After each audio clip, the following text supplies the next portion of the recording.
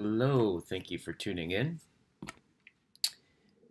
Here's another, you could say, a philosophical orientated discussion um, with a bunch of people that you're familiar with and a new person, Mr. Rose, who I just met in this video, and I enjoyed him deeply, so welcome. I want to officially welcome him to the conversation. So this one, I'm calling it Anxiety's Reversal, and it's because it's interesting because I found this conversation to be revealing of the strange way in which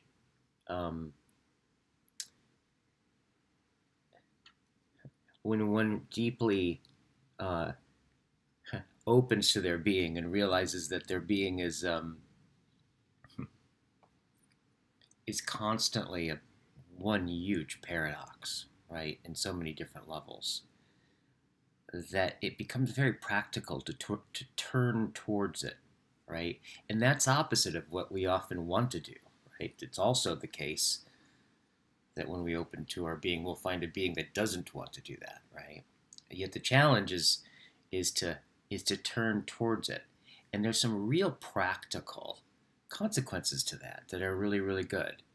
And so this video goes pretty deep into it. It was a lot of fun to have. So thank you for joining me on this as always. And so some housekeeping. So a few things. Like one is we have if you're interested in circling, through the Circling Institute, which is my company, we have a circling weekend intensive coming up, and it's called Sovereign, which is the first stage of circling.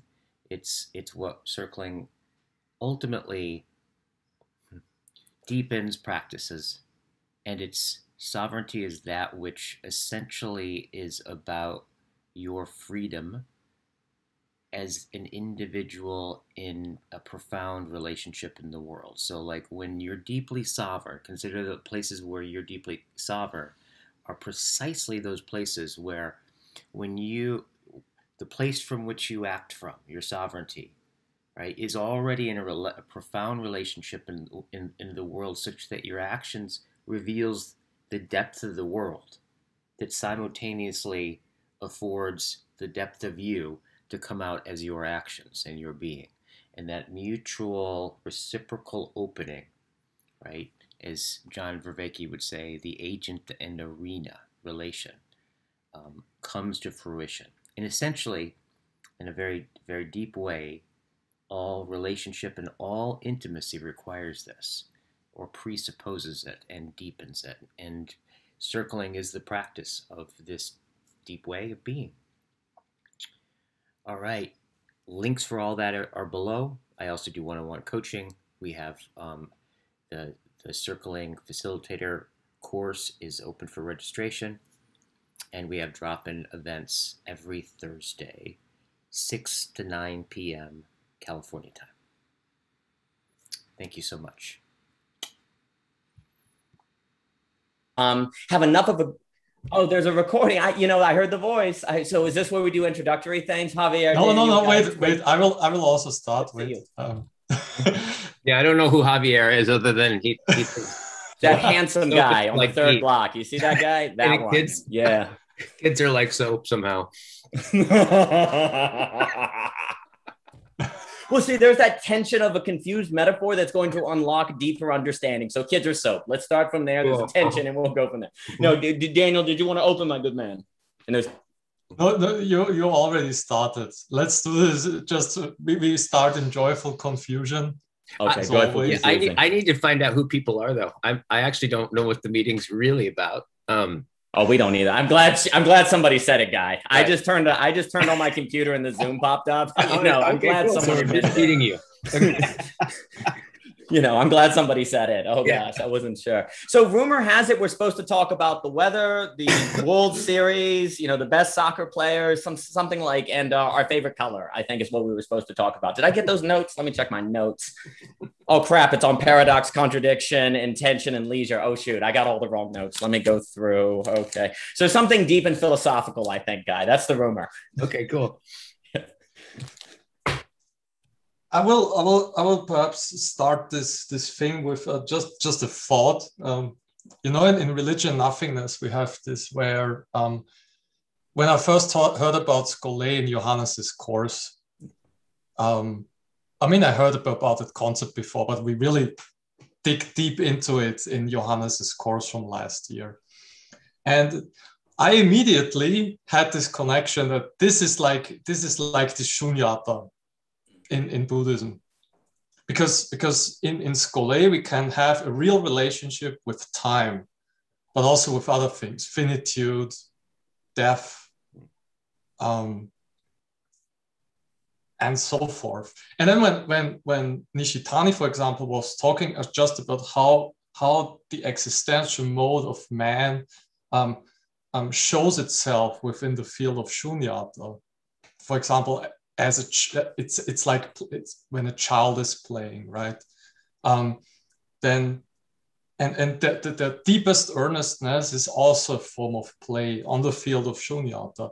And that was very similar to what we were also articulating with Skole. Because, right, Skole is that it's really about time. It's also about space, but it's also really about time and having a real relationship to time.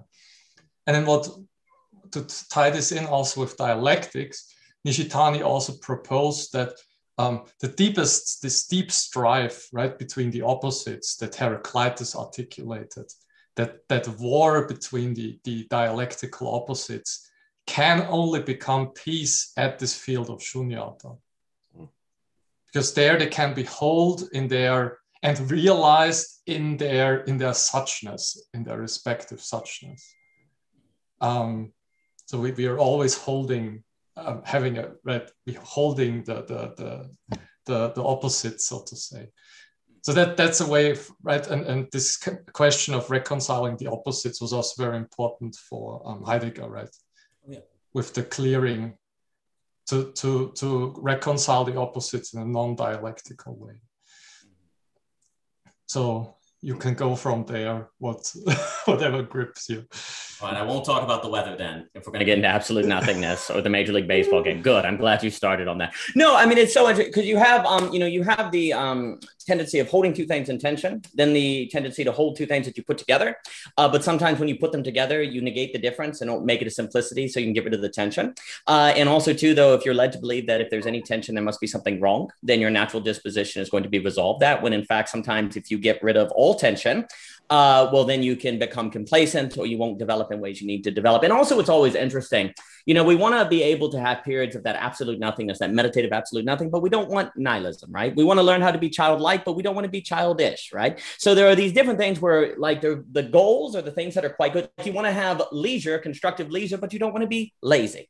And yet it's very interesting because they're very similar. And so often in life, the main goals or the optimal states, whatever the word optimal is, involves something that's very similar to a negative state or a version of it that's not good. And one of the problems can become if we do get in a habit of escaping tension, which if we were talking about the concept of leisure, sometimes you'll learn that the goal is to achieve a state of leisure where there's no tension at all. And then we don't even get to the discussion how you can have rest in tension because of matching up expectations of what you do with that free time. Well, then what could end up happening is that you develop habits to get rid of tension, of which compel you to ways that are quite healthy. And then once you do that, the likelihood that you end up in childishness as opposed to childlikeness, nihilism as opposed to absolute nothingness becomes much higher. So I think, you were talking about leisure. Well, actually learning how to do leisure well is one of the ways that you stay in the positive version of these different things that are so similar, that look the same, but actually because of the inner work can be radically different. So it always is interesting, like what nothingness, absolute nothing, nihilism. What's the difference? Oh, the difference is a big deal. And making sure, and then that gets into awareness, right? You're talking about awareness, like having this awareness of which of those you're falling into. And if you don't get into the practice of paying attention to awareness, which precisely in its paradoxical nature then habituates you to tension, which is good in this way. Because here's the funny thing too, if you actually don't habituate yourself to tension, you end up in anxiety. Like if you don't get a habit of attention in a constructive way, you're still going to have it. It's just going to be the negative version of anxiety, and et cetera, so forth. Interesting. Oh, interesting.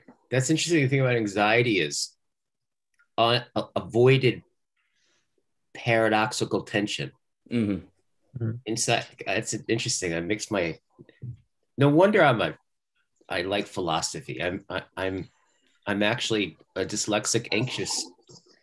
I'm an anxious person. I'm dyslexically anxious. Well, it's funny because, like, you know, there was a tradition of thinking of philosophy as linked with the pharmacist, like that it had a medical sort of mental health sort of dimension. Because one of the things is, if you do philosophy, you get an expectation of having to think to live well. So then when you end up in situations where things don't go your way, well, you expected this. And so much of unhappiness, like if you listen to like Barry Short or different people, is when your expectations get usurped by reality. So there's something about philosophy that gets you habituated in expecting complexity. That doesn't mean you look for complexity. That doesn't mean you try to make complexity, but it means you have the ability to handle it. And so then you go into the tension and it's positive, as opposed to being anxious producing, which then we can get into how today under pluralism, sociology, givens are gone. So everyone's having to be a philosopher now, but since they don't have the habits of philosophy, it's turning into anxiety. And under that anxiety, political totalitarianism becomes appealing. But, you know, that's a different subject. Let's go back to Schrodinger's now. I think it's good. But no, it's like, you know, so I think philosophy is very helpful when to make sure that your anxiety is something that's a positive tension. Yeah. But of course, if you're not teaching philosophy, or you tell people that it's impractical, or people are using their leisure poorly not to engage in thought, then they're not going to probably have that positive development when they get to when they face the uncertainties of life. Huh. And what I like about anxiety and a lot of emotions in general is that we actually have a very self-correcting system. Believe it or not, it's very self-correcting. It just amount to being aware of what's going on within yourself. Because what I like about anxiety is that I have to ask myself, okay, we have to assume possibly that this anxiety is wanting a direction. Now the question is, to which direction does it want us to go, right? Because if anxiety is going the wrong direction, where's the direction? There's the correct direction to which I must proceed myself to. This in itself is a tension, but I enjoy it because it forces the individual to actually go deep into oneself to acknowledge something that is not being acknowledged. And this is why the anxiety exists, because it's something that's not being acknowledged, and it's crying for your attention. So the tension is there, and you need to look at it.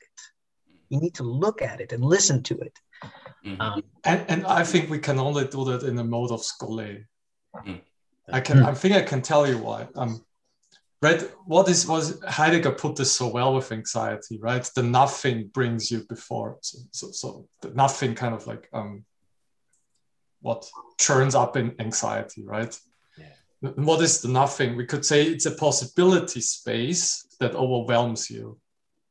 Because philosophy is, but when you read Nietzsche, so like all your presuppositions collapse, and you're just standing before nihilism, and you don't know what to do with yourself. And then even with possibility, and that's something I got from De Gennaro when he talks about in Wilderness of Being, he quotes Emily Dickinson, where she writes, dwelling in possibility, which is, and then he translates that it could be likelihood, because the German rendering of possibility, Möglichkeit, is more literally likelihood. And likely that mögen shares a similar root word than the German word for leisure. Because what leisure is right, it's like a possibility space in a sense.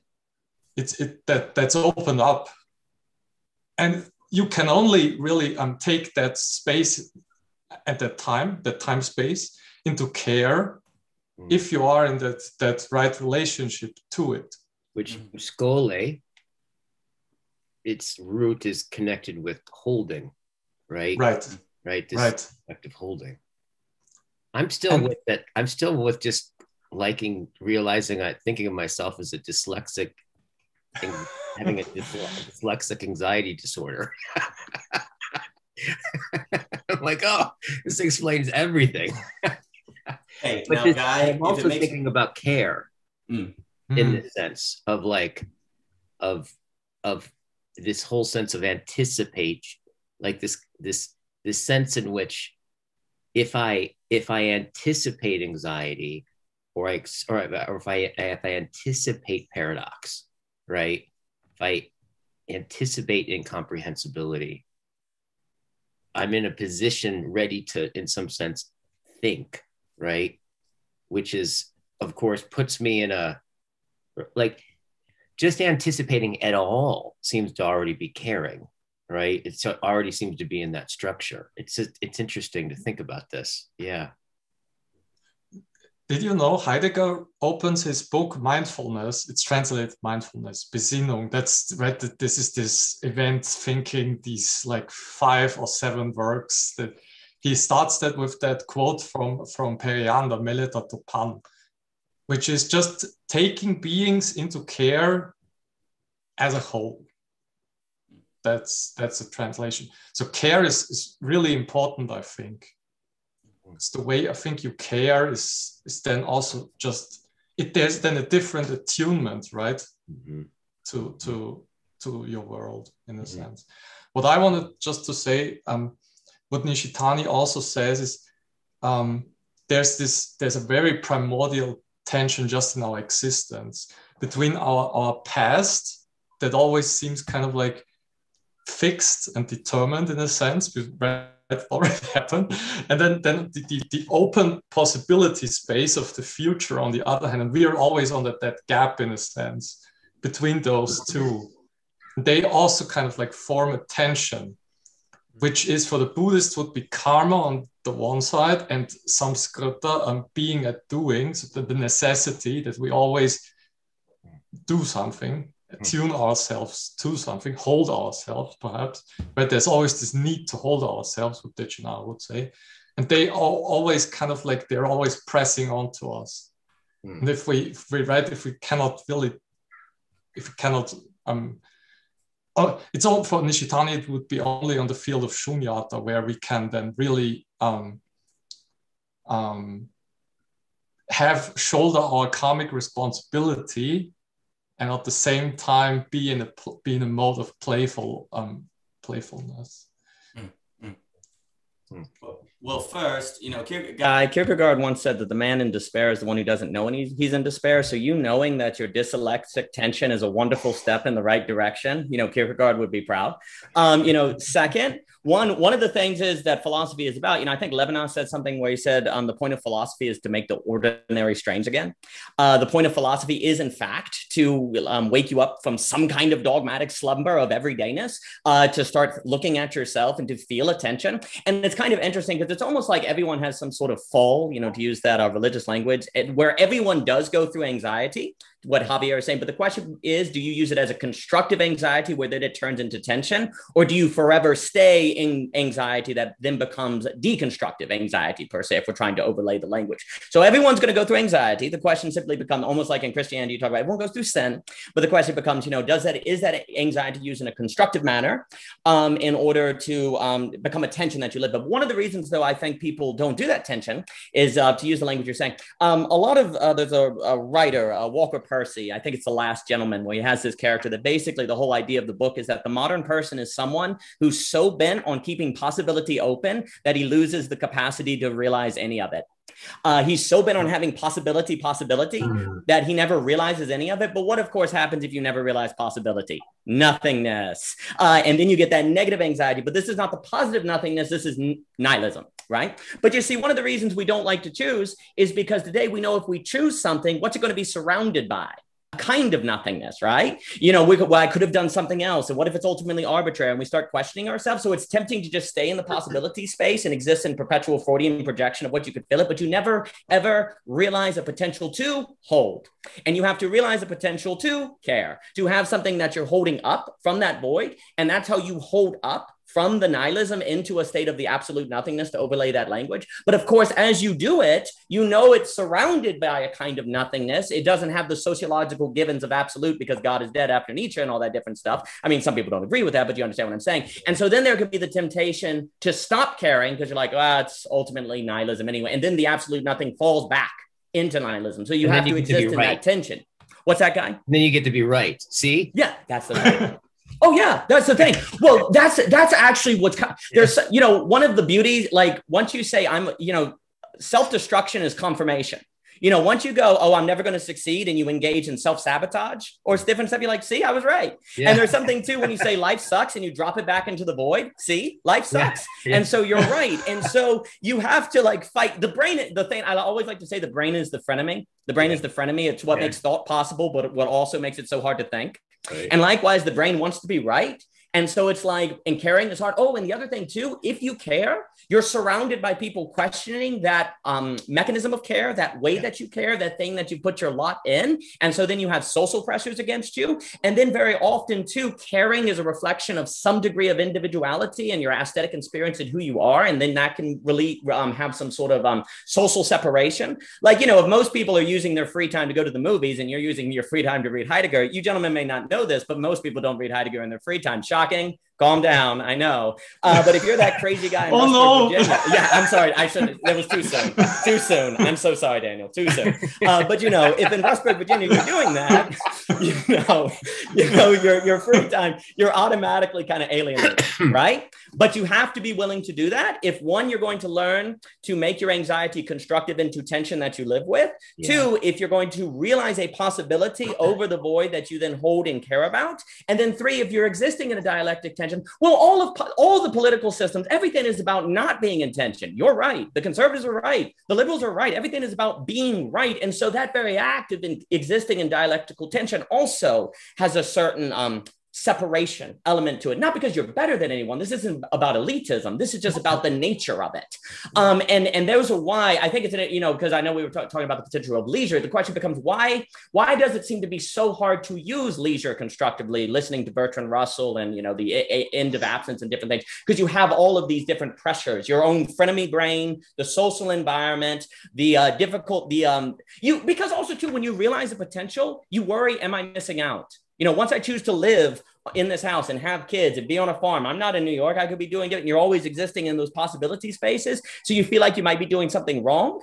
And then you have to engage in some sort of self-therapy or trust in yourself and believe in yourself. But what if you're deluded? You have to fight all of that. And again, to just go back to the point we were saying before, if you don't have any habits of that dialectical process or thinking that you can get from philosophy, if you haven't been to the philosophical gymnasium, to use that classical language, then the likelihood of you facing all of that and using it constructively to make it a constructive anxiety into a tension of which then drives you to higher, better forms of life, to allude to Javier, it becomes very unlikely that one would do that.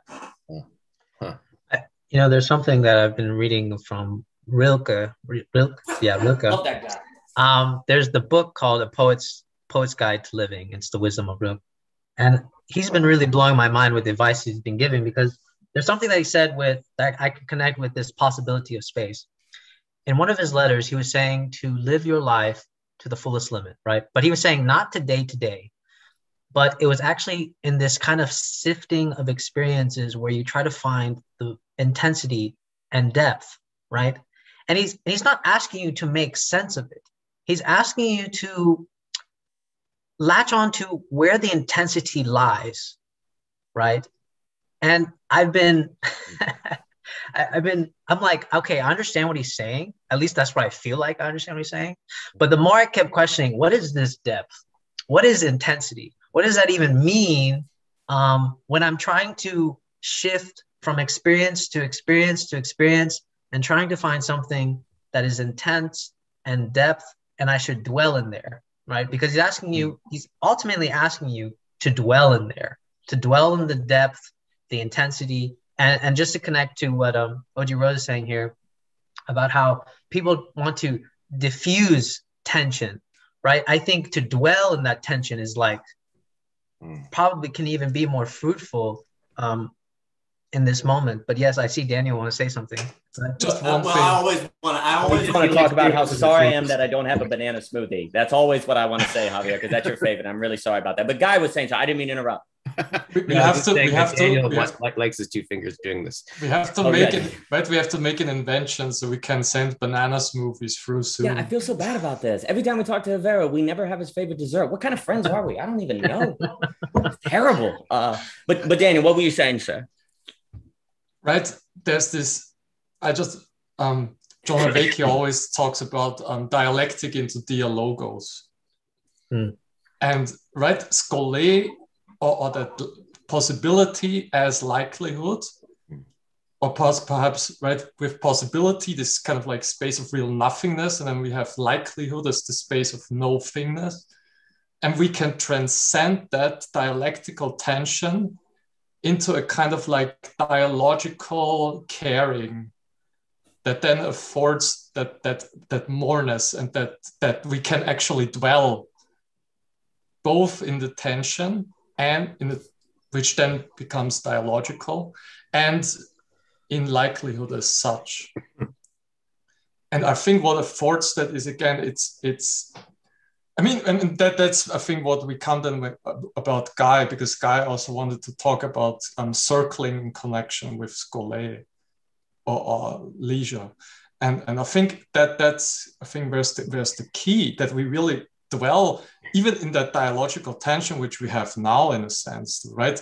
Because I could also give into my right social anxiety and and or technological anxiety or whatever, right?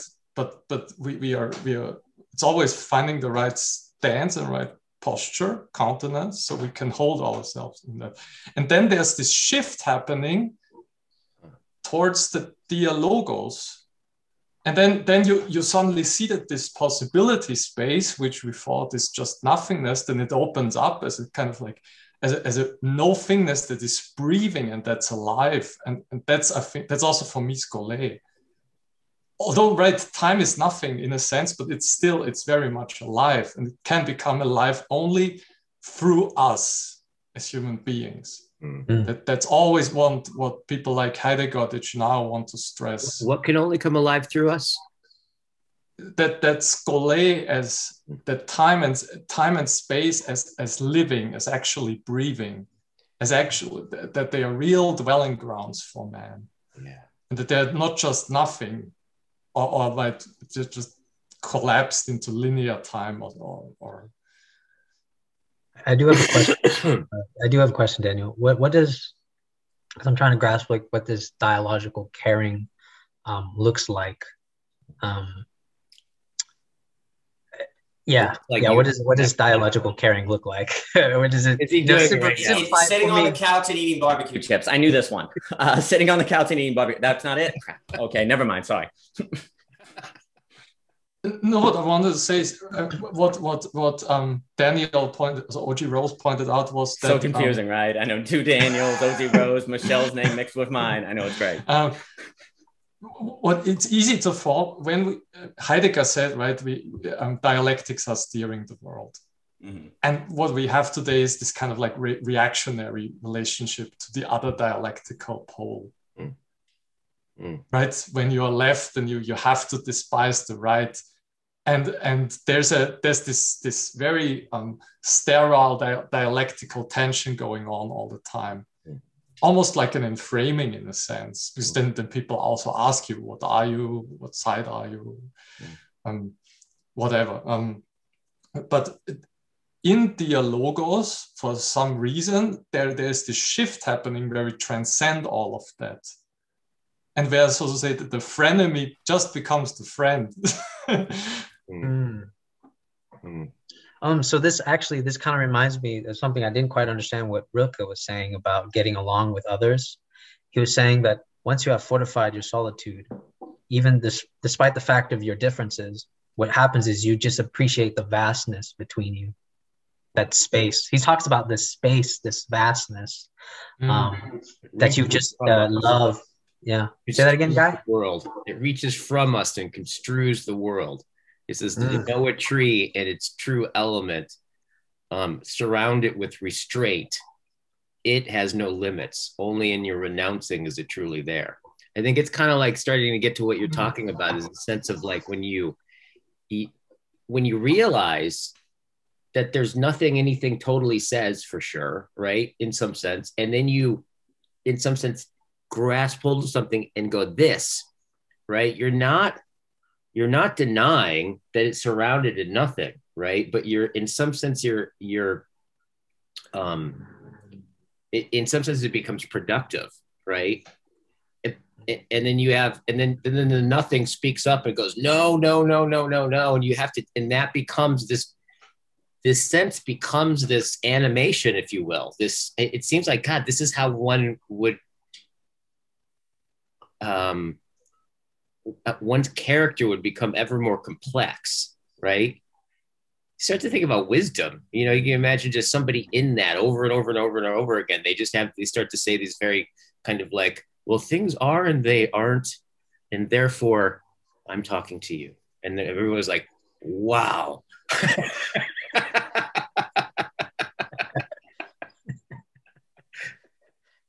Well, it's interesting because the word dialectic is always quite fascinating, because you have dialectic where we could talk ontological dialectics, meaning that if I'm always trying to locate who I am, there's always something I'm leaving out. And in order to actually then get an accurate understanding of who I am, I have to keep the tension of realizing that whatever I think in my completeness is actually incomplete because I can't remember every single experience. So there's a dialectic that is a tension. Then you have the word dialectic that's used kind of in a political sense, which almost means, like in one of the papers in Reconstructing is the idea that there's opposing opposites, like a quote unquote dialectic between conservatives and liberals, right? Well, actually, it's not so much a dialectic, because it can only be a dialectic if there's an appreciation of both sides that are using that dialectic in that tension constructively. What you have now is reactions against that kind of look dialectical because they're opposed. Mm-hmm. But in order to get a dialectic, you have to go against. And I think sometimes when we go through Marx or some of the like dialectic is kind of used in that sort of reaction. It's a reaction against. But then you almost have more of that Hegelian dialectic, which, that terrible phrase, thesis, antithesis, synthesis. Yeah. I know what it means, but there actually isn't a synthesis so much in Hegel. It's like an A/B, as Cadell last talks about. And that is... Yeah, it's kind of like, and it's like living, it's expecting that A-B-ness instead of A-A-ness, that then because you expect it, the dialectic becomes in its dialecticness something you can rest in, actually, because your expectation matches it. Yeah. So, it's I think it's one, like I've wanted to do a paper where I almost like have this side of thinkers by dialectic mean this side of thinkers by dialectic mean that. Please write that for me. If I can I've asked Haven to do it. Haven is supposed to have read The Phenomenology of Spirit. I don't know what that boy's doing. He wants to play Pokemon. I mean, what the heck? He's 5. He should know better. He turned 6. He should have his priorities straight. The other thing is that when we talk about nothingness, what's so interesting, because it sounds kind of strange, but we were talking about this last time, if I look at my hand and I really don't think about it, like it's kind of a nothingness until now I'm thinking about it, and now it's a thing. So a pure experience is a kind of nothingness, right? Like when I just like look at this room and I don't think about it, like I really try to, it's the awareness stuff you're talking about, like I really try to take it in. That is a kind of nothingness. But the moment I start talking, it goes away from that nothingness. I pull it back into kind of a solid thingness, which, by the way, I have to do in order to give the room meaning. Otherwise, the kind of the pure experientiality can overwhelm me. So I have to put it into meaning. But it's interesting because we're talking about balancing ourselves with nothingness per se, or always correcting our thinking or understanding the world with nothingness. We're talking, it's not so abstract when you think of it as experience, right? As you think of it as a kind of experience where thought, and the problem is we always in this sense, I refer to it as the difference between thinking and perceiving. Like whenever we think, we have to remember there's also that which we perceive, the experiential, that surrounds what we think, and therefore the map is never the territory. You hear that phrase, right? So thinking is always a map that is an abstraction of the territory, and ideas are not experiences. So thinking is always towards something it never reaches, and therefore relative to thinking, the world, the pure experience is a nothing, but it is not a nothing in perception, in pure perception. And the funny thing is to talk about so many of these, the great thinkers are often moving between thinking and perceiving and describing it as a nothingness relative to thinking, but relative to perception, it's an aesthetic beauty that's coming through. There are different languages, and it's like relative, right? Relative to thinking, the pure hand is a nothingness that my idea of the hand needs to always exist in a dialectical tension to, so my idea does not, because what Nidus is showing, religion and nothingness understood, is that in the West, we had an obsession with thinking to the point where we tried to have autonomous rationality, as David Hume talks about, pure thinking, and that leads to nihilism, because ultimately at the ground of life, thinking cannot be its own foundation. Thinking ultimately has to be founded by experience or perception. It's like in math, how you have to have axioms, right? Yeah. And so, and I like to say that true and rational are different categories. And the example I always give 100 times that people get bored of is that if I think it's going to rain today and I bring an umbrella, is it rational to bring an umbrella? Absolutely it is. but let's say it doesn't rain. Does that mean I was irrational? No, I was wrong, but I was irrational. It is possible to be wrong and irrational because what was rational was relative to what I believed was true. But here's the trick. I could not determine what was rational until I decided what I thought was true. So the truth has to come before the rationality, of which the truth itself cannot be purely constituted by rationality. But what in the West we've tried to do is think, no, baby, we can do rationality all the way down because true and rational are similes. They're the same thing, but that's not the case. At the end of the day, truth has to be grounded in emotional, kinetic, spiritual, all these different sort of methods of ascension. But in the West, by us not thinking of that, we've attempted an autonomous rationality, which inevitably has led to tribalism, totalitarianism, Adorno, Horkheim, dialectics of the Enlightenment. And what so much of the Eastern thinkers are going is like, no, you have to have a foundation of experience or perception or a absolute nothingness and then think based on that. But the West has not wanted to accept that. So we've had a lot of mistakes of conflating the rational and the true. And so then to correct that, you almost in the West, because the emphasis has been so much on thinking, you have to emphasize nothingness to have thinking have a kind of self-consuming mechanism. So it realizes that when it consumes itself and turns itself off, wait a minute, the world doesn't disappear. Like there's a question all the time, right? There's like, how do you know the world out there isn't a matrix? Like if you really think about that, that means you really have made a god of thinking. Like you're pretty much saying, how do I know the world stays out there? Like that it's not just a matrix. Well, stop thinking and see if it vanishes. Like there's a bookcase right here. I'm going to stop thinking and see if it vanishes. No, it didn't vanish. It's still there. Like, the whole idea that thinking like makes the world suggests how obsessed we are with the myth of autonomous rationality, of which actually has very severe socio-political consequences, as I think David Hume, Horkheimer, and Adorno and all those people traced out. Right. Let's just ask a question. Where does, in terms of perception, because I've been thinking about like one of the things that the Heidegger in his book, this really struck me because it struck me because it spoke to a tension I noticed I've had that I think that you just outlined about this because it often seems like for me, when I talk about philosophy, and people talk about philosophy, you usually think about people like heady people or something. Brains on sticks, right? But I'm like I don't feel heady. I feel like philosophy for me has somehow more to do with perceiving. Like the more I understand these things, the more I can actually behold and reach toward and grab and it's not about abstractions or something like that. But and then Heidegger says in Basic Questions, where he goes back and he talks about the transformation of the idea of thinking, right, from the pre-Socratics and Aristotle and Plato to the rational animal, right? Before the rational animal, where all of a sudden thinking becomes in the mind, something this strange animal does in their head or something. That before thinking was almost synonymous with perceiving, right? Yes. That it's like, and I thought about this, but what's also interesting about this thing, Daniel and I were briefly talking about this yesterday, and I think it has something to do with Scole, and it has something to do with this sense that how we somehow, how especially with time, the way I understand time, the way I hold time, one recognizes that if you're really holding time, it's the way that time is simultaneously holding you, right? There's this kind of this quality of like the way I hold it mirrors the way I hold me. If I conceptualize time as a kind of linear time, right, then all of the existential problems that I have will be mirrored in the way I experience time, and I feel and that ends up being how time holds me, is like not holding me or something like that. And so there's this kind of weddedness, and this is what I'm wondering about, this experience of how the world, and you can hear this in Helen Keller too, right?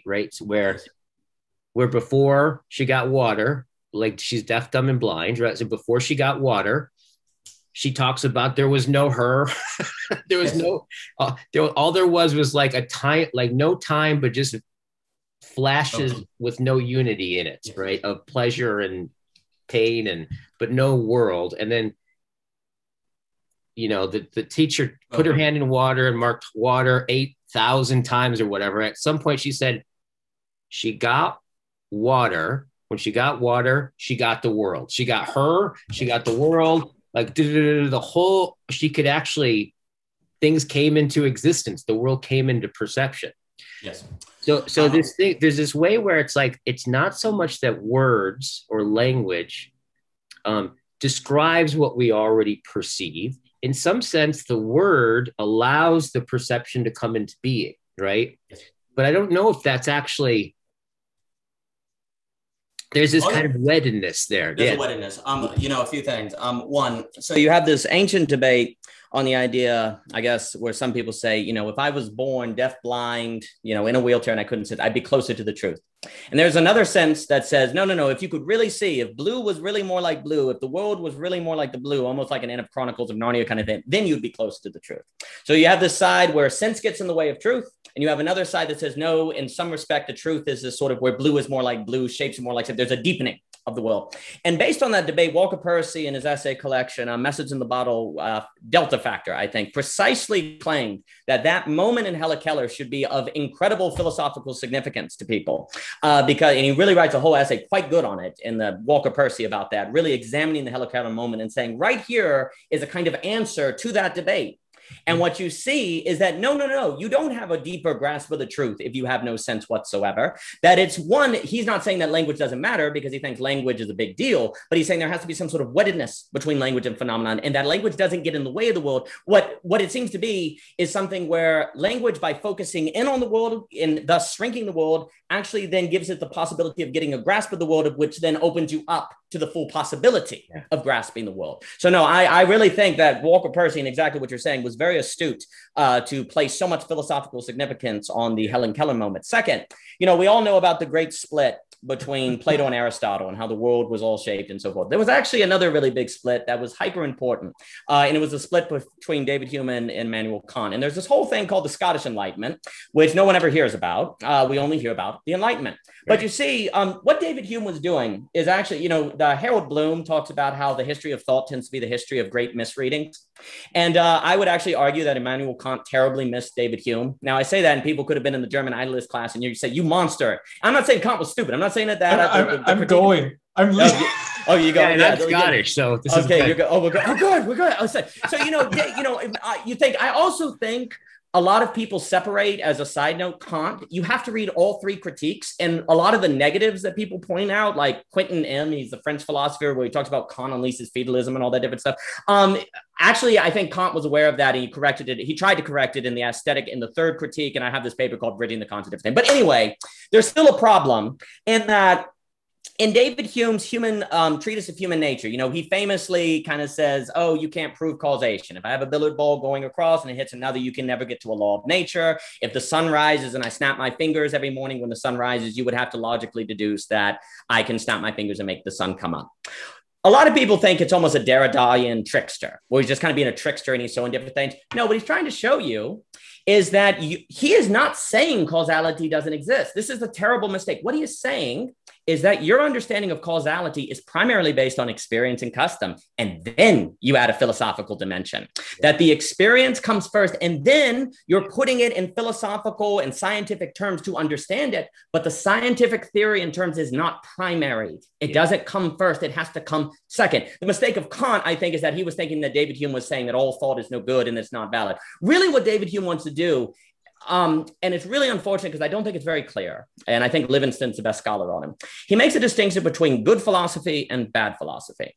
And by bad philosophy, he means thinking unto thinking that is not embedded in a world or that does not appreciate the role of experience in the world perception to think. And what David Hume says is you don't want to be, so you have unphilosophical, you have bad philosophical, and you have good philosophical. If you're unphilosophical, he warns, you're probably going to be taken advantage of by a dictator or somebody that comes in. It's almost like the Hannah Arendt banality of evil. So you want to engage in philosophy. And it's almost like you go on a hero's quest. So what you do is you go on a philosophical journey. And what he says is the problem is most people stop at the quote unquote Ivy Tower. They go off into an abstract realm of thought and they stay there. And they like to stay there too, because they get a lot of like praise and social pressure, and they don't have to, you know, go till the farm or something. But he says the good philosopher goes on the journey. And remember, you have to leave the common life. He refers it to common life, because otherwise you're going to be exploited. You can't think for yourself. You'll be taken over. And then you fall into all the problems we were saying earlier. So you go on the journey. Most people, unfortunately, stop halfway on their journey where they begin philosophy, but they stay in pure philosophy. And he absolutely warned, just like he really was ahead of Edmund Burke, that would lead to totalitarianism and lead to a whole lot of problems. He was way ahead of Horkheimer and Adorno and all those people. So what the philosopher needs to do is then come back and embed themselves in a common life. So you want the philosophy, it's almost the Jefferson idea there's Rilke's tension or intensity, I think. There is an intensity. It's also there. the cave. It's a journey, right? It's first out of the cave and then back into the cave, because then you have freedom. Only when you go back to common what's so life. critical is, I do think, you know, sometimes Plato can get beat on, and I don't get me wrong, I can beat on Plato too. But the going back to the cave, people kind of take that to mean he shouldn't have gone back to the cave. But there's actually a tragic reading of that story. And I think Heidegger's reading of Plato is quite good with playing different things. But that journey of going back and being embedded, you're supposed to be the farmer while reading Ovid, is kind of, that was the, you know, Jefferson and different people. And, you know, but there's a lot of truth to that, where then you embed yourself in life. Oh, and here's the key. David Hume says at the end of the day, the philosopher is to defer to the common life. You know, if tradition is X, and the philosopher has a lot of good arguments for why the tradition is bad, but not arguments to like 100% disprove it, then the philosopher gives the benefit to the doubt for what has been done for hundreds of years. Now, the risk there, of course, is, you know, your bigotry, and that exists forever. But there's also, it's like the Chesterton fence idea, where if you come upon the forest and you see a fence and you're like, I don't know why that's there, you have two options. You say, well, I don't know why that's there, so I'm going to take it up and get rid of it. Now, Chesterton was like, dude, if you like come upon a fence in the woods and you don't know why it's there, don't be so quick to take it out, man. There might be a reason. So likewise, what can happen after the bad philosopher for David Hume has a tendency to then try to remake the entire world in the image of what they think is best. And like, oh, those traditions are old. They're behind the time. Oh, the thinking, your way of life is dumb. And, you know, that embed, oh, you're just meditating all the time. We're trying. And what do you end up with? David Hume saw this. You end up with the technology zeitgeist we have now. You end up with all the Facebook stuff. This is better. Life is better now. You know, we're better now that we have the social media. Now there's a ditch on either side of the road, of course. And this is what the whole book Belonging again is, because people literally get embedded in like a common life.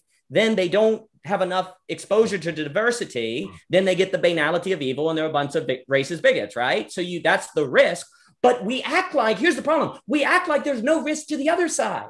We act like there's no risk to pure technical progressive thinking, and technology will save the day. No, man, you have the totalitarianism, despotism of the past, and you have it of the future. And I think so many of these great thinkers are trying to find a balance between those things. And I think Heidegger was extremely aware of it. David Hume was extremely aware of it. And it's just a little unfortunate, I think, that Kant, I don't think Kant read it correctly. Now, I haven't written that paper. You know, maybe there's a letter somewhere to a friend where he clarified, actually, you know, this is what David Hume mean. I need to go rewrite, and then he died or something. I'm not sure. But that tension is important. Right. Interesting. You know, it kind of reminds me of the philosophical experiment that Rilke said about fate, where he said we're like dice in a cup, right? And there's this invisible hand that jostles us out onto the the surface, right? He goes, but the thing is, eventually you get put back into the cup, and all the possibilities lie within there, right? You're not a specific number, you're not anything, you're still within the cup, within all the realms of possibility. So it's like this thing where it's like you're thrusted out there, and then you're shoved back into the cup where everything is returned and all possibility remains open. And I think that's kind of very similar to what you're saying there, OG, where it's like this thing where it's like, the danger lies in me trying to determine, with me being already thrusted onto the surface, but I should return back into the cup and lie in all the possibilities. And I told Johannes the other day, I was like, you know, when I write a poem or when I think of something, every day and every morning I have to give that up and write something else. You know what I mean? Like I experience the mournful loss for a couple of moments, and then I create something new again. And it's what makes life more alive. And I always tell people, you know, when people want to ground on life, I was like, the ground that you want you want a dead ground, because even in science, the ground is actually not dead, right? There's tectonic shifting. The world is always rotating. So the ground that we're in is always pulsing and breathing. The thing is, are we mistaking a very momentary pulse of the ground as the definition of the ground itself, right? If I were to count my own pulse and go, ooh, that big boom, that's me. Is it, or is it all the ripples and series that encompass me, right? So that's the problem when I see the fence in the, in the division, is like, okay, is this just a glimpse of a small frame of what I am catching on to? And I think that's, I try to tell this to, I guess, people that don't read philosophy, but it's very hard. You can see the fear in their eyes. They're like, oh my God, my whole ground has been taken away if I disprove or something to them or something. And just to add very quickly to your point, what David Hume understood is that the bad philosopher goes somewhere and takes an impulse of life and says, this is life. And then they force it upon everyone else because they don't have a common life or a way of life to check and balance themselves. And the bad philosopher is also the person who doesn't want to engage with the world with care because they want to keep it in that infinite possibility. But what is the infinite possibility? Nihilism. It's not the good nothing, it's the completely destructive. So that's how, like that, it all goes together, where the good philosopher chooses a way of life. They choose a way of life and they hold it with care. And they also don't look at it and say, my idea of how the world should be is better than this. And they're always deconstructing it and criticizing it. No, they embed themselves in it. They accept it. They humbly accept it. And then they live in a state of care with that life that they choose and they embed themselves in. Yeah. Right. So interesting. The I'm thinking about I'm thinking about just this back into the beginning of the conversation. We were talking about what you were saying about this Heidegger's. Well, he actually talks about this throughout. But the emphasis changes a little bit. But Heidegger's notion of being in time about authenticity, right, is in some sense what I heard in you, like with the anxiety, right, is that you step in and you actually in some sense take a stand. But my understanding in being in time is that you take a stand knowing that there's no place from which to justify your stand, right? That's right. And that, like, when you stop, and I heard this is like when you stop expecting the ground, like the ground to be given in something other than you are taking a stand on the ground, being held up by surrounding. It's like it's like the nothing surrounds, and it becomes the necessary tension that holds your concern as all the people saying, you suck, right? And you're like, whatever.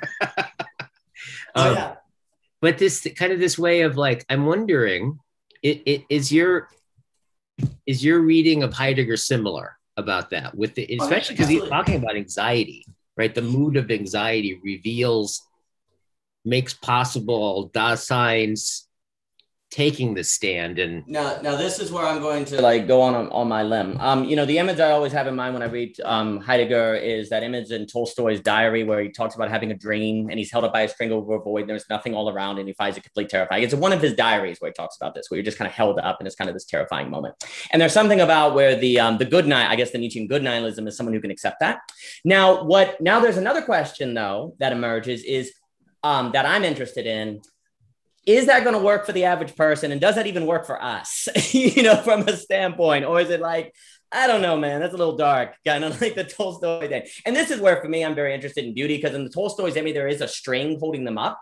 I think that there's not a ground underneath you, but there might be something that you can ascend toward in a sort of Dante way, sort of a beauty. I think this is where art plays a big role. And I think that's kind of why Heidegger was getting into poetry toward the end. And I think he started kind of going, all right, the being of being, what does that look like? What is the kind of ground? And there's something like a movement for me, because I don't think it's 100% clear. But to me, I write about something called the fate of beauty, which is the idea that what we find beautiful kind of, there's the aesthetic experience of what we find beautiful, even if we can't have a ground underneath us, there might be something to be said, because what is it like to experience beauty? To experience beauty is to experience it feels something transcendent of you, but it's also not something you can fully grasp. And it's also something that you're not standing on, but heading toward. So there's a change in the directionality. So I think I do completely agree that Heidegger is talking about this ability to find authenticity with nothing underneath you. But then there is a question of, can the average person, or can any of us, practically maintain that sort of way of thinking and keep it from becoming nihilism versus absolute nothingness if there isn't a positive sort of pull in a different direction. So that's why I get very interested in beauty, because there's always that idea, right, where if you remove something, it's like, if God is dead, what's going to fill the void, right? Well, there's a problem, because if you fill the void, then is it a new God? And you don't want to do that. So maybe it's more like, you don't fill the void, but you look up, and not though. But then it's a question of, how do you keep that from being escapism? How do you keep that from being a sort of running away? And that's where you get the whole paper on beauty. And then I talk about how aesthetics leads to ethics and different things like that. So to your point, yes, I think Heidegger. Wow, I just said my day. I think Heidegger's image is kind of that Tolstoy image that you see in his diary. And then the question becomes, because we ask this, practically speaking, though, how is that going to work for us? What about for different people, et cetera, and so forth. Right.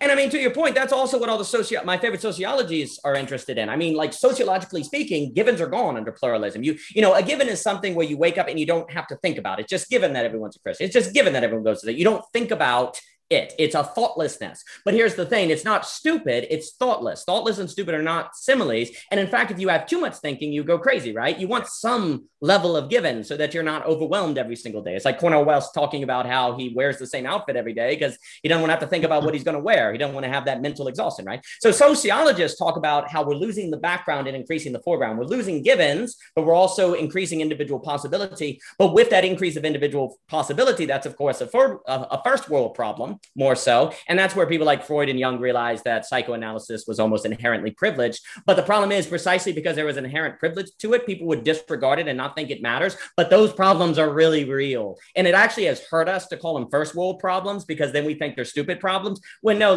depression's pretty bad. Depression's pretty bad. And so we almost need new metaphors. It's like Susan Sontag talks about, metaphors matter, right? And the metaphors of illness construct how we do now. Like we have first world problems, second world problems, third world problems. I think has hurt us, because then we don't take seriously the mental stuff, the mental health issues or different things. We're like, well, at least you can eat. Yeah. Right. Well, I don't want to eat because I don't want to be alive or something. Right. It doesn't matter. So, so I think a lot of the sociologists are talking about that. And I think Heidegger is a philosophical understanding of why that's happening on the individual. And then you get into your Philip Briefs, your Peter Berger, your James Hunter, and different things. And the question is, how do we move forward? How do we move forward and stop having a million conspiracy theories, movements of popularism, totalitarianism, and things like that? And for me, beauty plays a role. This is where paradox. It's so interesting. I keep thinking about this experience of, for some reason I keep thinking about this experience of circling over and over and over and over and over and over again. Just like this, of where what seems to be so important for people, right? And this is striking to me. I don't know exactly what's going on here with this, but it seems something other than just psychological. It seems to be, I've concluded, I've just seen it so universally true, is that, and it's so funny, it doesn't even matter if somebody is happy or not happy or something like that. When they have this experience of deeply being gotten, it's like this existential relief that they don't even know that they were wanting it so deep. But when they experience, it's like this, oh my God, like, yeah. Oh, yeah. I've never even asked for this, but I've been looking for it my whole life, this kind of experience of being gotten. And I was thinking about, well, when does that usually happen, right? And I think when it usually happens is, for most of the time, it's not getting what they say, right? It's often actually has nothing to do with what they say. In fact, that's the thing.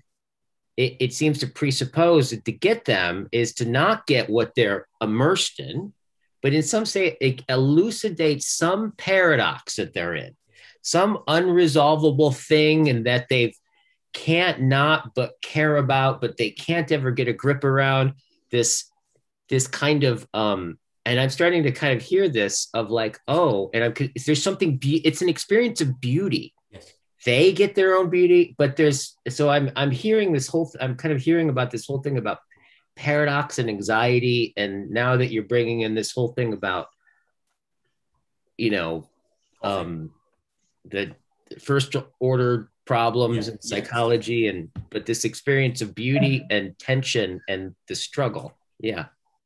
You know, that's why I kind of like connected circling with Scole in a weird way, because you told me that, right, sometimes in these dialogical situations, when that kind of suchness, so that when someone feels I am accepted as I am, yeah, just as in my being as I am, and when that sounds through, that's so deeply meaningful for people, right?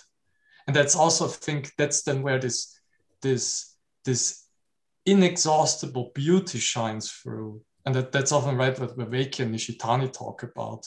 Yeah. Because when you're in your mode of suchness, which you reach perhaps also in Scole, because I think through this kind of like experience of moreness. And then suchness is just, it cannot be further reduced. It's non-written than the abyss. It's non-grounded. It penetrates through all grounds. It's indeterminable in a sense. Yeah. That's this as it isness. But that's also beauty in a sense, I think. And that's then that way in Scole, let's say, that way then is also not just how we human beings but are disclosed in our suchness, but also other beings. And we can we can accomplish that with agape. That's why for Viveki, right, agape is that kind of love that enables person making. And I think that when we can realize each other as persons, we also realize each other in our suchness, which is always inexhaustible, which is always more. That's why all ethical traditions try to safeguard that there's this divine found in human being, in a sense, and that there's even in the worst criminal, there's this divine spark that's always going beyond, in a sense. And right, all religious traditions try to safeguard that, in a sense. And when we don't have that, then it's just how we also treat other beings. All these things, then, right, that Heidegger talks about, they are withdrawing, and we talk about, right, the famine, in a sense, the meaning crisis. Because if we can realize and beings disclose themselves to us in the mode of suchness, then there's also this overabundance of meaning and intelligibility. Kind of like what enables that seems to be Scole, something like Scole. Yeah. That in which we can agapically participate. And then it's kind of like, then we are holding us or shepherding us in that newly awakened possibility space, or we space, right? That's what Viveki called it with these guys from Germany, the awakened we space, in which we participate, but then also kind of like we look through it. Yeah. So it's always vibrating and disclosing something more to us.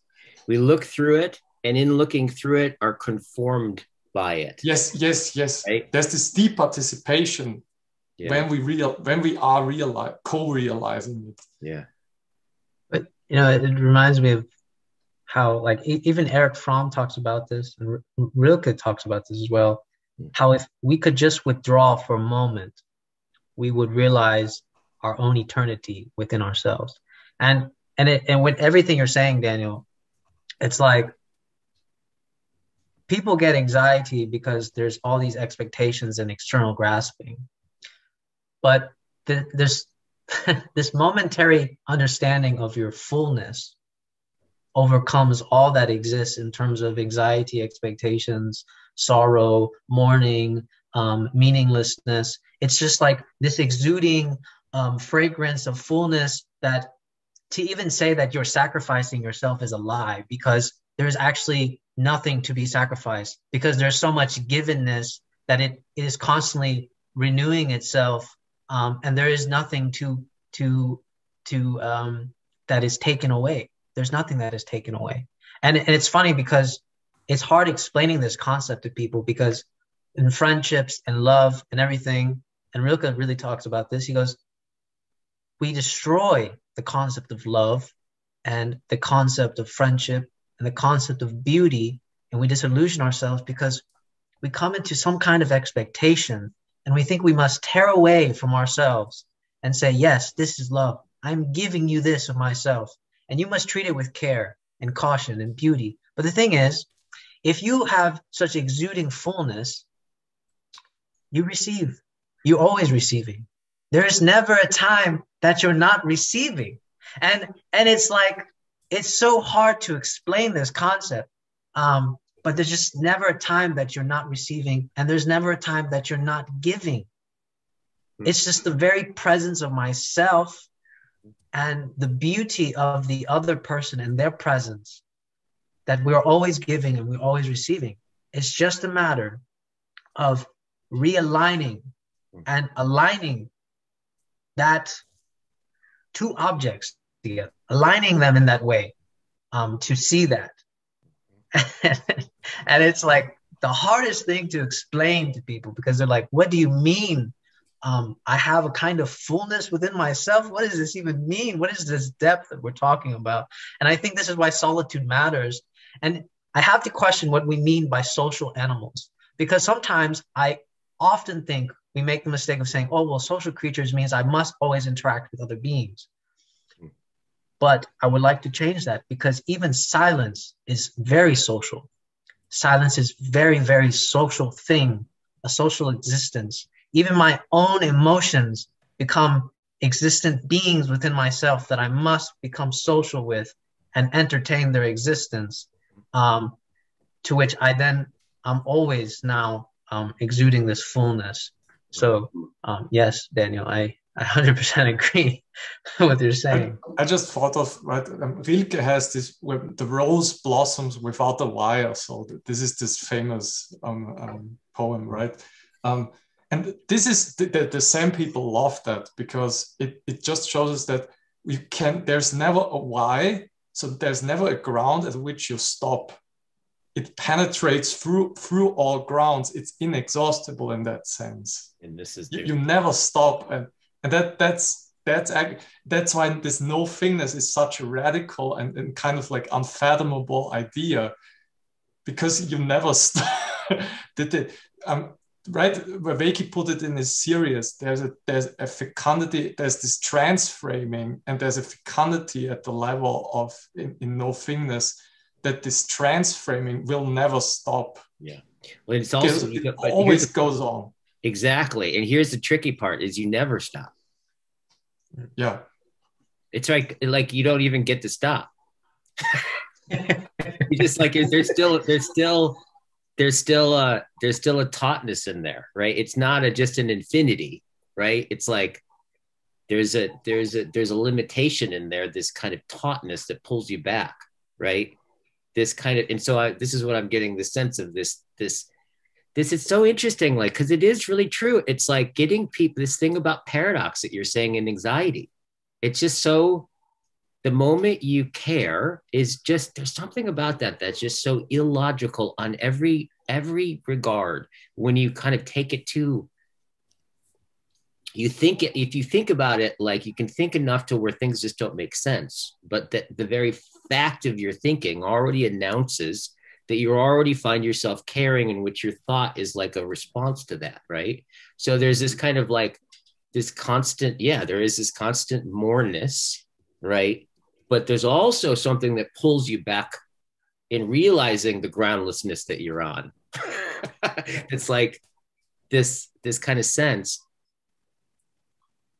This is why I think it's kind of, people are just, I think philosophers are basically, this is what I think philosophers and just deep people are like this. That's all they're doing. They're just going like, do you hear that?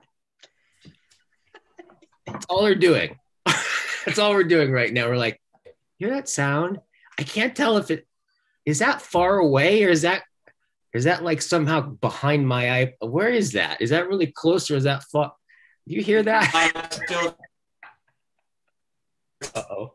streaming. My children are streaming that. Oh. I told them not to. It's messing up the internet.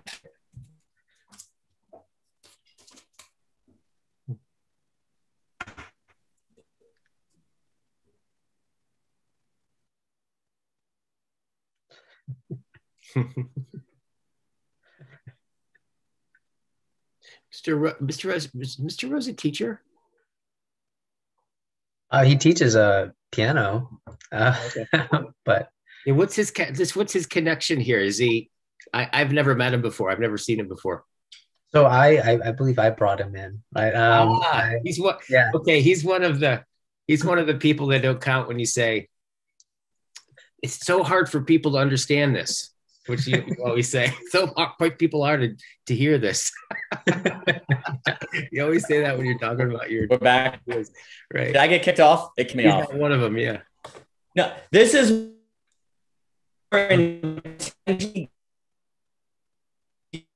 captured by tech. Mm-hmm. Am I gone? Daniel, your interconnection is still very. Am I here? Well, are you here? Am I back? That's what we're trying to talk about. Oh, yeah, I'm so sorry. Okay, I hear you now. I'm so sorry. That's weird. It dropped me out. Okay, well, that was me intentionally sabotaging the video so I'm not captured by technology. I thought that was a good idea. So, I was listening to Heidegger or something like that.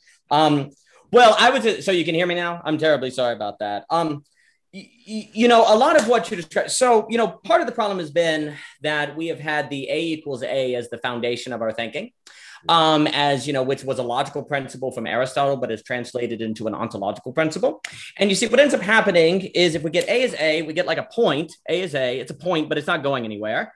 But another mistake can be where you say A equals B, and then you got like a line going off in outer space and it's not going anywhere, and that's not good. And really what you want is something more like A slash B. Not where it equals B, but it's a slash, and then it's a series of circles going around a point, right?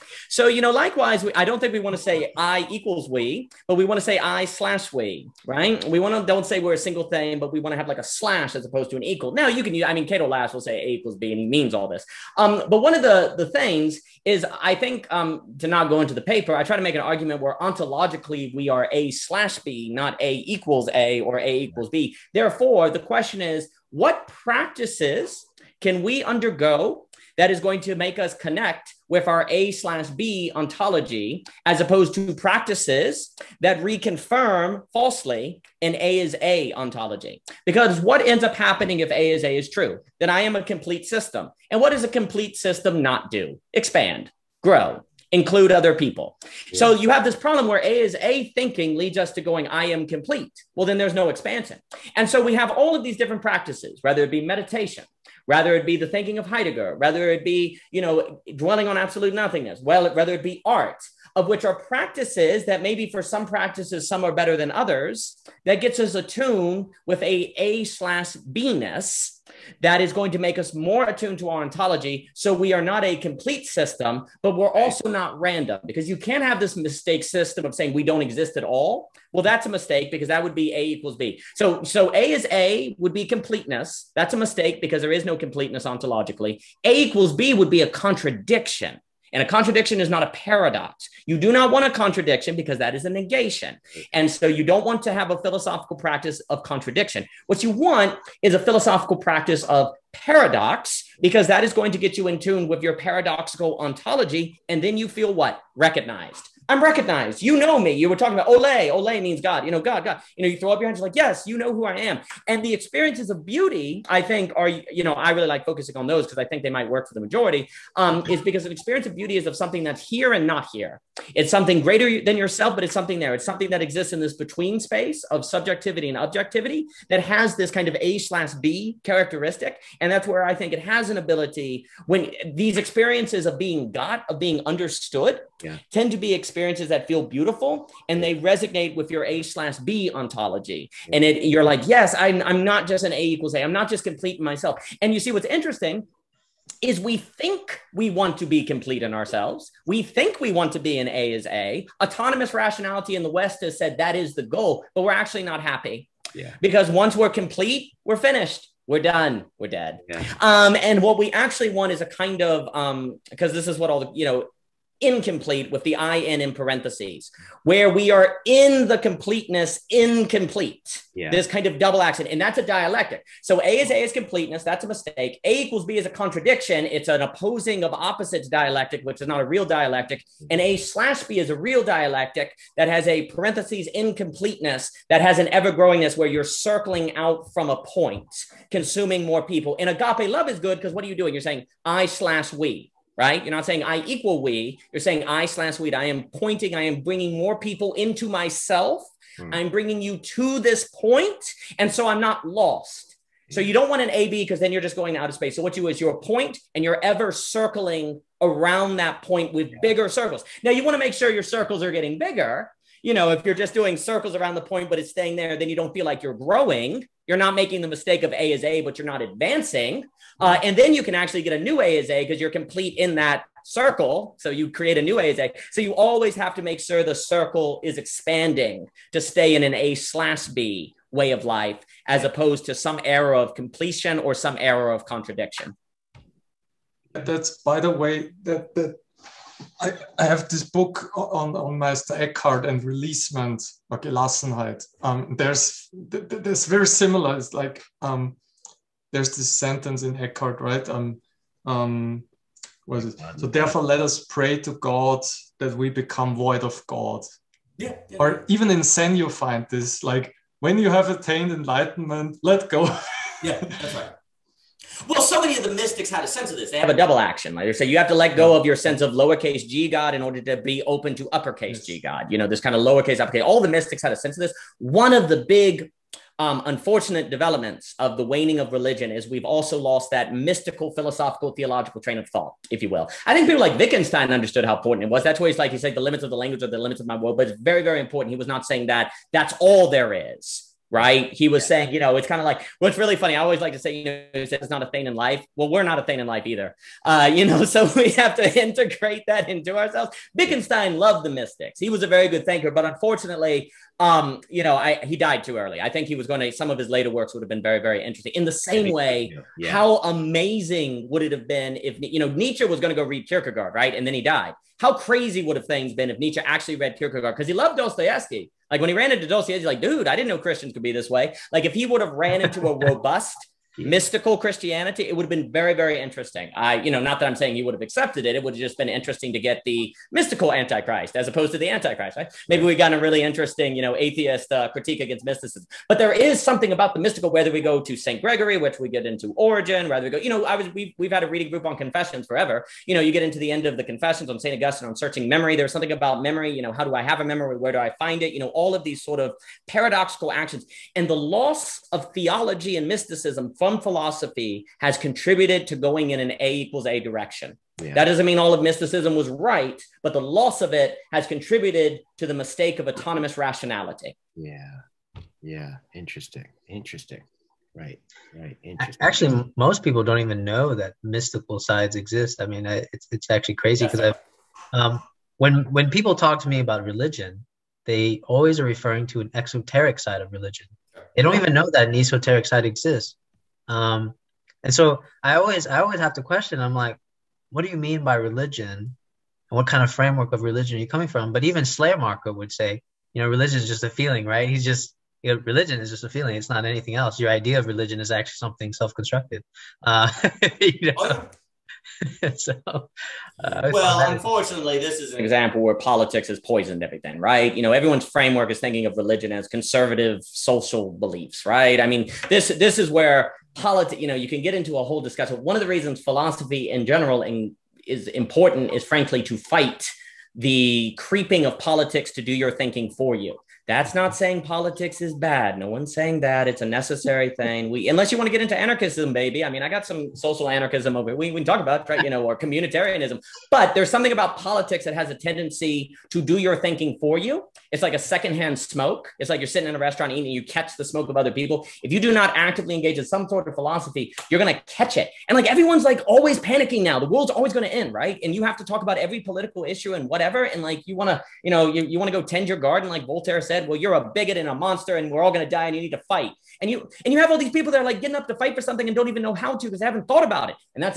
the other problem. So they don't know how to do leisure well. They feel bad about then eating barbecue chips on the chair. So they want to be active, but then they haven't thought about how to be active. And so they go out on the streets and like riot on the Capitol or something, right? Or they burn, like, they're protesting the Capitol like you saw in January. So like that's another unintended consequence of not doing leisure well, is you're either eating barbecue chips on the couch or whatever and watching Netflix, which is a stereotype, I understand, or you're trying to save the world without ever like thinking about like the way to do it or how to save your own community or your own family or your own self. And that reminds me, to close, that really good part in the Brothers Karamazov where the guy is confessing to Father Zosima and he says something like, Father Zosima, I confess, I loved humanity and I lost the ability to love an individual. Father Zosima, I confess, I loved humanity and lost the ability to love an individual. And what it's talking about is one of the big things that good philosophy, to use David Hume's language, does, is to fight the temptation to love humanity instead of loving actual people, to fight the temptation to love the world instead of loving an actual place that you're in, to love the actual world you're in as opposed to your idea of what the world is. And arguably, love in its truest sense is a movement from your idea of something to what it actually is. But since whatever it actually is always greater than what you think it is, you have to always be that white. Yeah. Dang.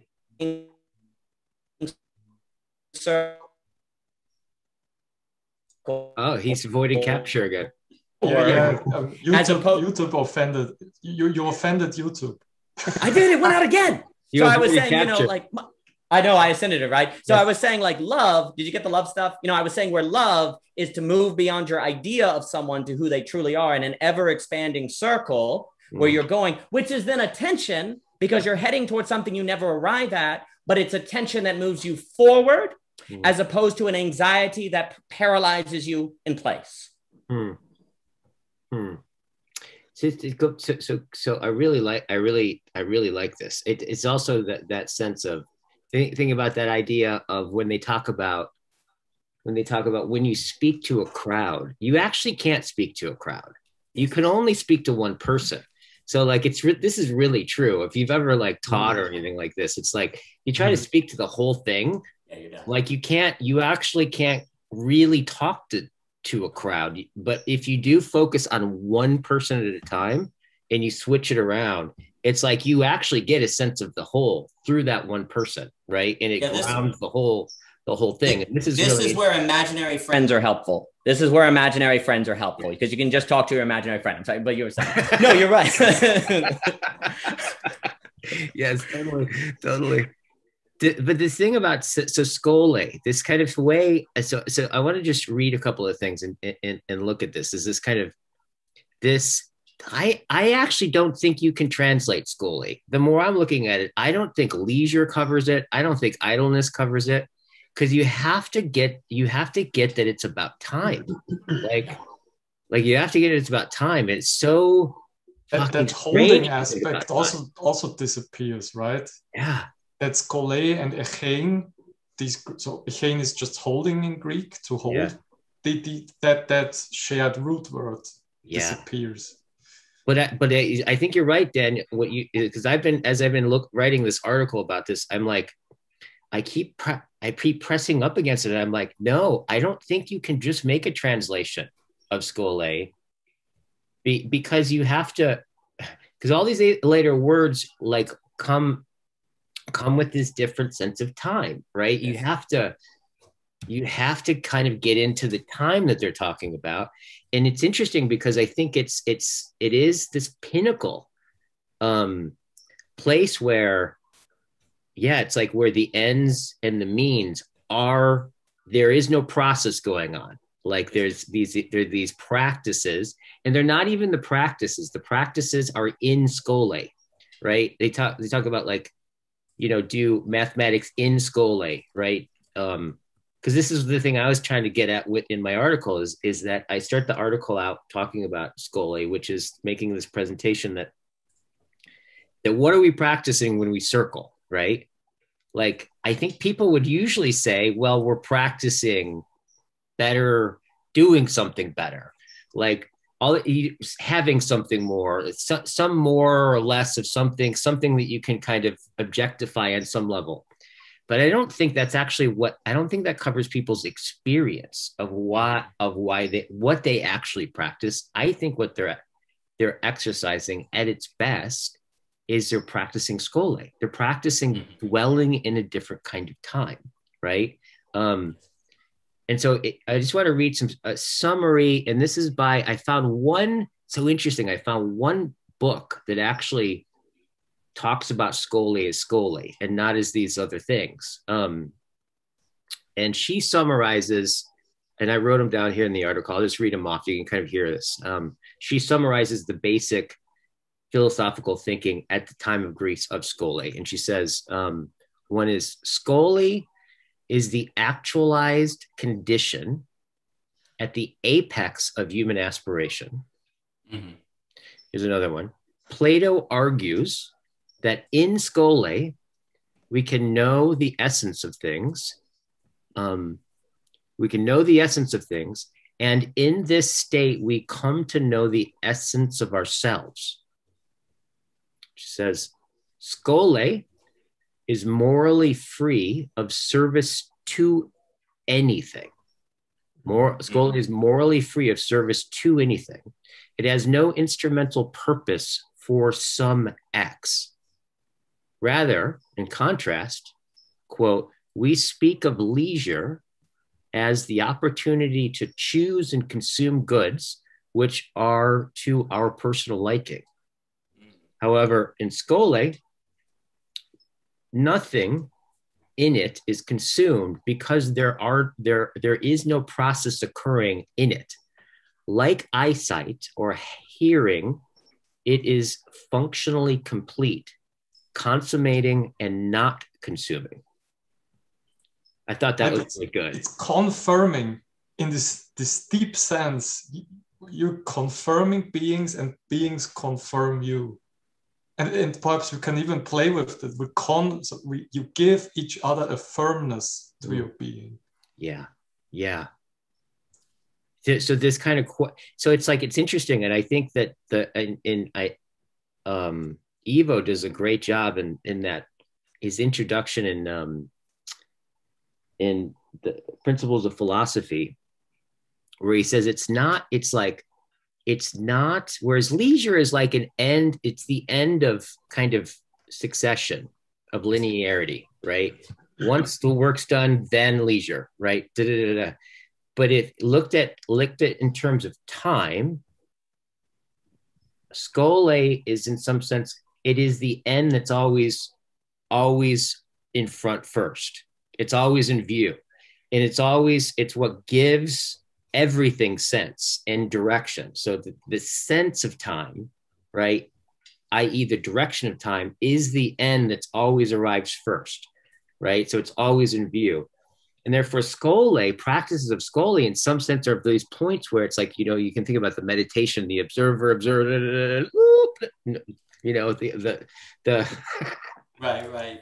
And I thought about this, the sense in which you're just saying that you're talking about this really great, that the A/B, right? And that in some sense, like if you hold that paradox and you don't expect A to be A, and you don't expect it to be A against A, but you expect A/B, and you expect that, now we're getting into this expecting paradox. And this is very similar to the N, the unresolvable N, giving everything direction towards the unresolvable N, giving the direction. You can start to feel this circling spiral happening. Skole. Well, and I always associate skole. I always assess it with the Mikkel. He talks about flow. The creative flow that you have, and you find rest in that flow. Yeah. And that's where you're really engaged in an activity where you're outside of time. So I accentuate the highest leisure is found in flow.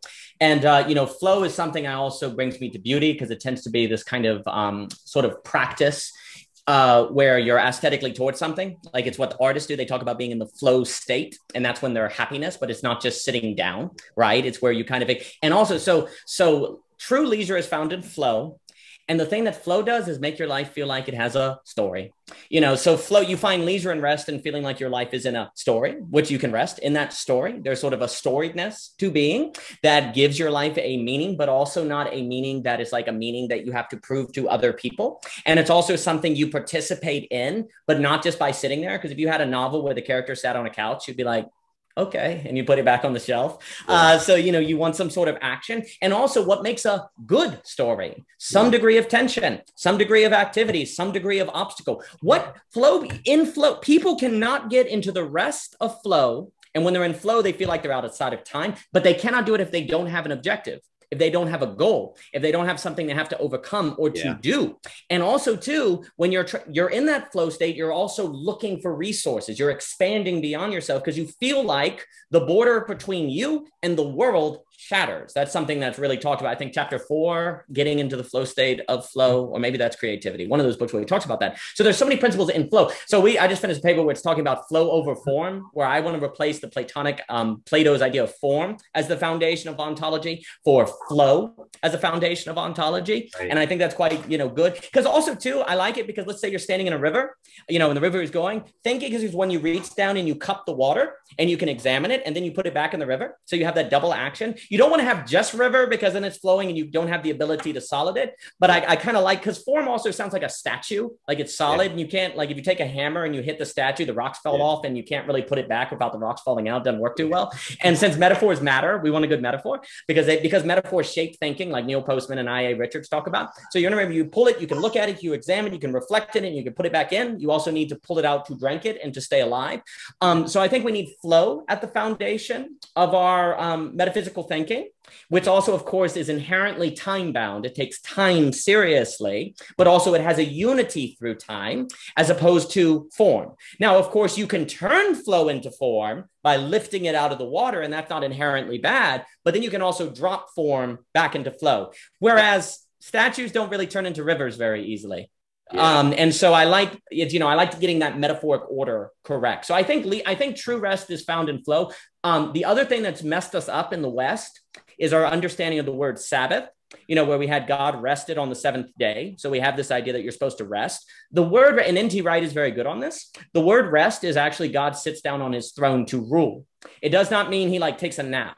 You have this idea that God takes a nap on Sunday. So everyone eats their chicken and takes a nap in the afternoon on Sunday. That's not what the Sabbath means. Sabbath is found in the state of ruling over, but ruling also does not mean dominate. It's more like stewardship, and it's more like having a sense of wholeness. It's like, yes, it's finished. Now I'm going to sit and admire it, and I'm going to like take care of it. Then you have the Garden of Eden where they're taking care of. It's very important in the Garden of Eden. There is work. There's not toil, but there is work. That's very important. Toil does it. The word for toil does not exist till after the fall, but they have to name the animals. They have to take care of the garden. There is, in fact, work. Human beings are not happy if they don't have work. So you have to have a conception of leisure that incorporates work, but not toil. And that's found in flow. And in flow, you have a rest, which is a sense of, and also in flow, you have a sense of, I can do this. I can do whatever the task is. I can do it. It's not overwhelming you. It's not so unchallenging that it's boring, but it's also not so challenging that you feel like you can't do it. And that is the state of God resting on the Sabbath. Resting is like, I can do this. You know, I don't need to dominate. And I can also have community. What does God do? He walks in the garden with human beings. He walks with them. I'm going to commune with them. And therefore, that's the dot incorporating the we, the agape love right there. So I think another thing that has really killed our understanding of leisure is the translation of Sabbath into nap. The translation of taking a nap, because that's not what rest means.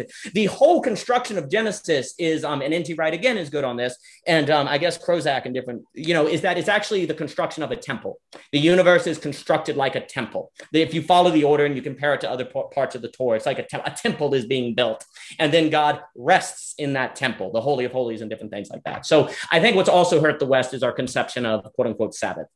You know, Marcel Proust, he said something very enlightening to me about what you're saying when he was talking about how his grandmother used to make him go outside and experience the world. But he said what his grandmother didn't understand is that when he would read by an oak tree, he could experience things so fully between the adventures of the book and the senses of the outside world that he described it like this. It was like a hand reposed in the currents of the stream, where you could feel entirely the current of all of life, right? The currents of all of life. He had become a receptacle to the full activity of life. And I think this is exactly what it means, if I'm understanding correctly, to rest and this leisure is that actually what you are becoming is you are becoming a hand stuck in the well, reposed, not grasping, not picking, but absolutely becoming a receptacle within that flow, and absorbing and just being in the full current of life. And I found that so illuminating when I read this, because I was like, my goodness, literature is really better than self-help books sometimes. Yeah, well, and it's not by chance that as we've gone to self-help, we haven't helped ourselves very much, right? Like literature are maps of ways of life that are also taking into account all these paradoxical and contradictory realities. I mean, the other problem is this whole day, we've also been describing something I think is important, is irony, is that we have a conception of where we're going to feel best, which is sitting on the couch eating barbecue chips, which is precisely when we're not happy. We think about the world to understand it, which is the very act that makes us not fully understand it. One of the big things is, since we are in A/B, we are prone to a lot of irony. Now, we don't even know what irony means because we don't read literature, and irony is a very important category in literature. But what irony means is not this sort of like cool, shrug it off, irony, self-defense. I'm not going to take anything seriously. Irony means I do X for the sake of Y, and X is why I don't get Y. I do X for the sake of Y, and X is why I don't get Y. Okay, that's the irony. You think that you're going to understand the world by thinking about it. So you think about the world, and that's precisely why you don't fully get it. It's ironic. You do X for the sake of Y, and X is why you don't get Y. There's an irony, right? So much of great literature has that irony. That's part of it, which is tragic. Yeah, all good marketing creates it. Therefore, this is why you should buy this. Yes. Yeah, because then you're going to get Y. When actually very often he's like, I buy these things to be happy, and then I have a lot of money. And it's precisely because I have a lot of money that then I'm unhappy because nobody likes me anymore. I don't know what to do with it, et cetera, so forth, right? It's the same sort of game. That's irony. And actually, since we are ontologically A/B, we are prone to irony. And also because there's a division between thinking and perceiving, which then, of course, what is ironic is that we create a definition of irony as this sort of distancing from the world precisely to avoid that irony. And then we critique that as we proceed to still participate in this literary irony that we don't even realize we're doing. And so, again, one of the reasons why literature is precise, there is not philosophies. One of the things that have hurt so much philosophy and self-help and all of that is precisely that it has ceased being literary. A lot of the classical philosophers cared a whole lot about literature. David Hume went so far as to say is that the fate of literature is the fate of the society, because literature gives you those very important categories that you really like, mental models and different things that you don't get in a self-help book. Self-help books aren't going to say, hey man, engage in philosophical thinking so you don't entail in irony, right? So and there's that irony of the difference between nothing and absolute nothingness, right? You're like, you accept nihilism because you're accepting the truth. You think you're accepting the truth of the world. And in that nihilism, you miss the truth of absolute nothingness, to use that language. Yeah. So irony is a really important component of existence that you have to be aware of, that if you're not aware of it, you're probably in all probability going to fall into it. Hence, another reason why it is so important to do philosophical, you almost could call it philosophical self-expansion, as opposed to, self-help books in an airport somewhere. Yeah, exactly. You never want to be that self that book could help. Right? Oh, well, and again, it brings us back. Walker Percy, what's hilarious in his book, Lost in the Cosmos, where he's spoofing self-help books, where he's talking all about that. He's like, why is it exactly when we're at the pinnacle of economic success, pinnacle of technology, that like self-help books have like going through the roof? And why is it that so many selves are not helped, even though there's so many self-help books? Well, because something is missing. And what's missing is that it's all A equals A, or it's, A doesn't equal A, or it's A equals B. But what we need is an A/B. Mm-hmm. And so that's what we need. That A thing is also kind of reflected in the monological structure of a self-help book, I think. Because the self is there. It is an A. Some praise to you, like what you should do. Well, let's say in Platonic dialogues, for example, right? It's a dialogical structure of the text. And when you read a book like The Brothers Karamazov, for example, then you have a polylogical structure of the text, which brings even in more perspective. As someone who's very polylogical is Nietzsche, for example, right? It's so that there are multiple voices talking to each other. Same as the Bible. Yes. Also many voices talking with each other. Yeah, the Bible's a library. I mean, it's a library more than an anthology. Yeah, it's got all those different voices. Yeah. And also Dostoevsky is so great because he's the smartest characters are the ones he disagrees with most, right? He steelmans everyone that is most not like him. And that's just not something you're going to find in Sally Rooney. Oh, shoot, you probably love Sally Rooney. I'm sorry. You know, the Russians or that's sort of like bringing the voices together because the truth is found in that antiphony, that sympathy. You don't find that and it's almost bad now because people feel like they have to do A is A because it's the truth and it's how we're going to make the world a better place, which ironically is precisely what contributes to the tribalism and collide. Because what is tribalism ultimately but a desire to get to your A is A with people who share that A is A? And heck with everyone else's A is A, they're wrong, man. You know, and so what is that but an inherent, and it's like what we talk about with Cadell F, it's an inherent desire to return to a unity that never existed in the first place. And what Cadell says is if it never existed in the first place and you get it, then you die. Because what never existed is a goal that achieving means you die. And so so that just is to say that there are very real stakes for not accepting A/B, because if you will not accept it, you're going to be seeking a thing that is not in life. And that means you're going to seek to leave life. And that means you'll be dead. So it's very important. This is where philosophy really does have stakes. Ontology, all this stuff that seems abstracted doesn't matter. No, it has very real stakes because it determines the groundwork of your direction.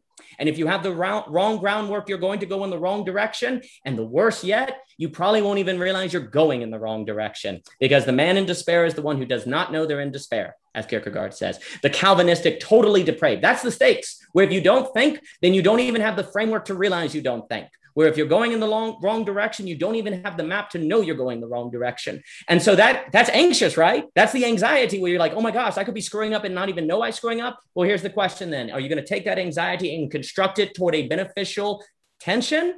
Or are you going to take that anxiety and end up as the centipede who's paralyzed and doesn't move in Nietzsche and then dies? Choice is yours. You have to choose now. So on this day, choose life. Right. Is it Kierkegaard, man? Yeah, man, dude, he's like a post-Freudian thinker. There's right? Like a lot of people that like Hegel needed to be born after Freud, then it would have been very interesting. Kierkegaard needed to have met Nietzsche, everything but different. Like there's these like thinkers that didn't meet. You know, over here, the Scottish Enlightenment, you know, friggin' Adam Smith, Reed, Hutchinson, Hume, they just drinking beers and having talks. But like these people really need to meet. It would have been good. Gentlemen, supposedly my child is having some sort of part. You're trying to say something, Guy. Oh, yeah, I was just going to ask you before you left. Who are you? How are you connected to this? Well, actually, I don't know who I am because I'm an AB, and whatever I established would be an AA, and then I would die. So, you know, death is not a thing in life, and I'm not a thing in life either. Who am I? Wow, I guess, Guy. Well, let me check my notes. I hope I wrote that down. Oh, God, this is blank. It's blank. It's blank. So that's your answer. No, I live on a farm in Central Virginia. I have a beautiful wife and 3 children. I run a wedding venue, and I have lovely conversations with people like you. And my wife and I scribble out crazy things. So, you know, I guess that's who I am. But that's not who I am. That's just what I do. And that's just characteristics. So there always has to be a point, but that's the point at which the circle can expand. Exactly. Right. So now, of course, you can open this window and actually see that I'm at the Pentagon, but I'm not going to open the window so you can see at the Pentagon. The alias worked well enough, my good man. But supposedly I'm supposed to go because there's this thing called time, but it's mechanical time. And who was that? Pontius or whatever who said the clock was oppressive because once you make it, it dissects up life and all that. Yeah. So I'm currently being oppressed. You know, I have 13 minutes. This is the totalitarianism of mechanical time as opposed to Kairos time. But I will have to run, gentlemen. You guys are delightful. I hope we can do this. You want to go to Waffle House? I can go to Waffle House. I'll tune in. You go to IHOP. I think I'll work. Rivero will get his banana smoothie. It will go good. But this has been delightful, gentlemen. I hope we can do this again. And I'm sorry that, I'm sorry that mechanical time is so oppressive. It's friggin' terrible, right? You're a delightful guy. It's good to meet you, Guy. I've enjoyed your videos and interview very, very much. Thank you for your time. The school, behind you, that's beautiful. School of Athens is quite nice. Daniel, this has been a delight. Thank you all for your time. Please feel free to keep talking. And I also made look at this, guys. I got another stack of notes I'm going to put in my desk and never look at. But by having these, I'm going to tell myself I'm going to turn it into something. And that means there's a goal. So my leisure is always have a towardness, a directionality. Right. So then when I feel like eating those barbecue chips on the couch, I'm going to be like, I got those sticky notes. I got to do something. And I'm going to want to expand my circle. So thank you for these sticky notes. that's going to help me escape the temptation of barbecue chips. I really appreciate that, my friends, very, very much. And I hope you have a lovely day. It's been a complete delight. You are wonderful. Thank you so much, friends. Thank you. Thank you. My friend. Bye-bye. Bye-bye. So wait, I will end the recording. We did. Yes.